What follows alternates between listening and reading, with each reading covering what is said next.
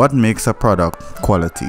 Overall, it can be a bit of a loaded question because you'll get into the conversation of the materials used, how was the material made, where was the material made, is it comfortable, is it accessible. Quality, just like everything else in the world, lives in a subjective realm and is dependent on the knowledge and personal preferences of the observer. What may be a 7 to you may only be but a 3 to me. Some prefer Apple while others prefer Samsung or Windows. Your greatest athlete of all time can be Tom Brady, while for another it can be Tiana Trump. Needless to say, to each his own. However, I do believe that one should be able to separate personal preferences from the acknowledgement of a quality product. Whether you like a product or not should be isolated from highlighting its quality or lack thereof. Guidi, entire name Guidi 1896 SRL, is a family-owned business currently run by Ruggero Guidi. I think I did that correctly. Even before the venture into footwear and fashion in 2004, the brand was superseded by the older Guidi company of leather tanning. The entire business was founded in Pescia, Tuscany, Italy.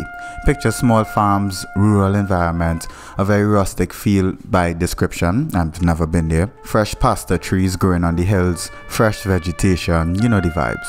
Originally a tannery business named Guidi Rossellini Tannery, which over the years have supplied leather for brands such as Rick Owens, Prada, No Native, Carpe Diem, and Maison Margiela. Throughout the years, Guidi has been established as a leather luxury fashion company. It has been the staple image of supreme quality and craftsmanship. In this nutshell video, I kinda wanna look at what aspects of Guidi I believe gives it the reputation of a luxury quality and premier quality. Guidi is mostly known for producing leather goods, primarily leather boots, low cut, ankle cut, mid cut, high cut, super high cut, etc, etc, made from different leather hides, undergoing a strenuous, meticulous production process that gives it its worn, supple and soft appearance.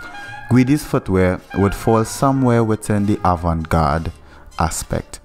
I would say somewhat exclusive clientele that appreciate aesthetics that are a bit unconventional.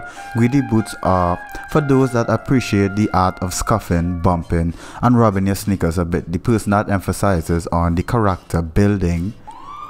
All the time, I wasn't doing anything. There was no noise taking place. As soon as I start recording, all of a sudden somebody wanna die. Guidi was able to accomplish something that many luxury brands have sought after in the past few years.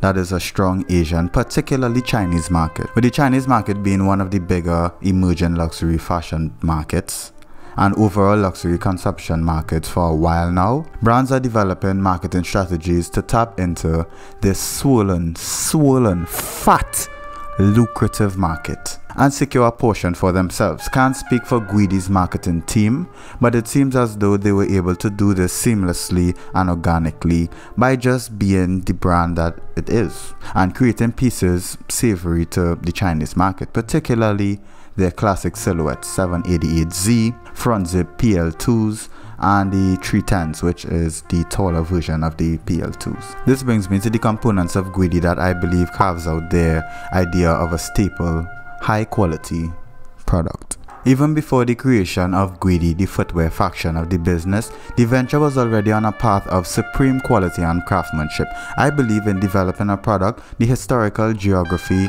of the product plays a lot into the perception it has from consumers. When you hear certain places, your mind immediately focuses on the pride production that area is capable of. You think South Korea? Samsung, LG. North Korea, Germany, their engineering, and of course, you know, China for mainly being responsible for the spreading of something throughout the world.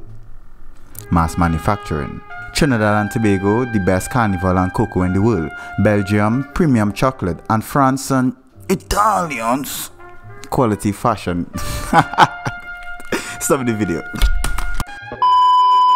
Right, we're back. France and Italy, quality fashion goods, of course. My point is, even before the first shoe was stitched together, just the title of being produced in Italy would already direct consumers in a particular mindset. Taking a closer look at the immediate surroundings and environment where Guidi was birthed Pescia, Tuscan Hills, known for its generational skilled artisans and leather manufacturing, with the mother company, the leather tanning business established by Guidi in 1896.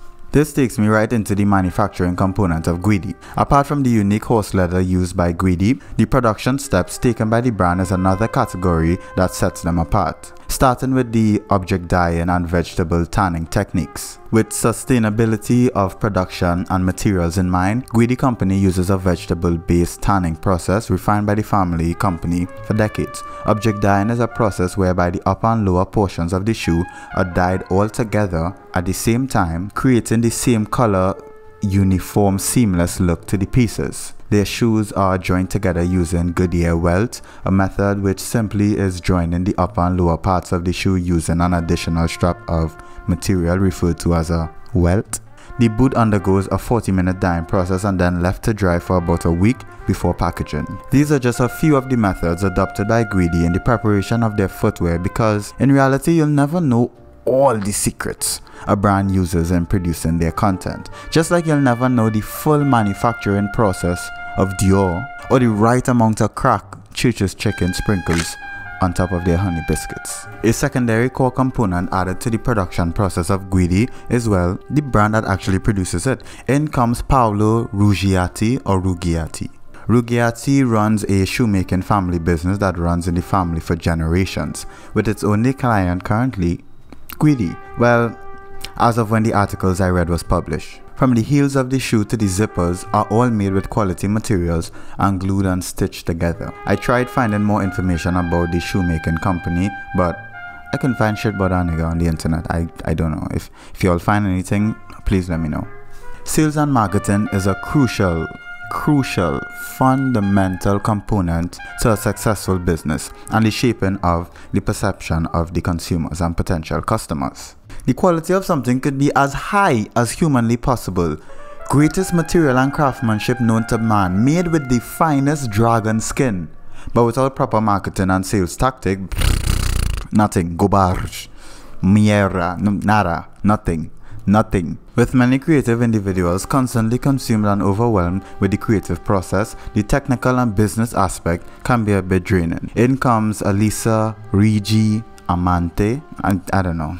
Off of working for Carpe Diem, she was added to the early Guidi team working on sales and marketing aspect of the business while simultaneously influencing the initial aesthetic of the classic boots. She believed that the boots as is was a bit stiff and too proper, giving off the impression of church or a very formal attire. So she proposed the concept of distressing the boots in the tanning drums, giving it an already worn, ready to wear feel, as well as dyeing the boots in the tanning drums. These two bits of alterations to the boots made massive improvements to the overall aesthetic. With her connections, she was able to get the boots into boutiques in Paris by 2007. 2010, Inc., a Hong Kong boutique, was the first to carry Guidi boots in China, eventually shipping up to over 2,000 pairs of boots to China. This high demand contrasted with a medium to low supply obviously results in numerous replicas and copies, the final item on the checklist measuring success.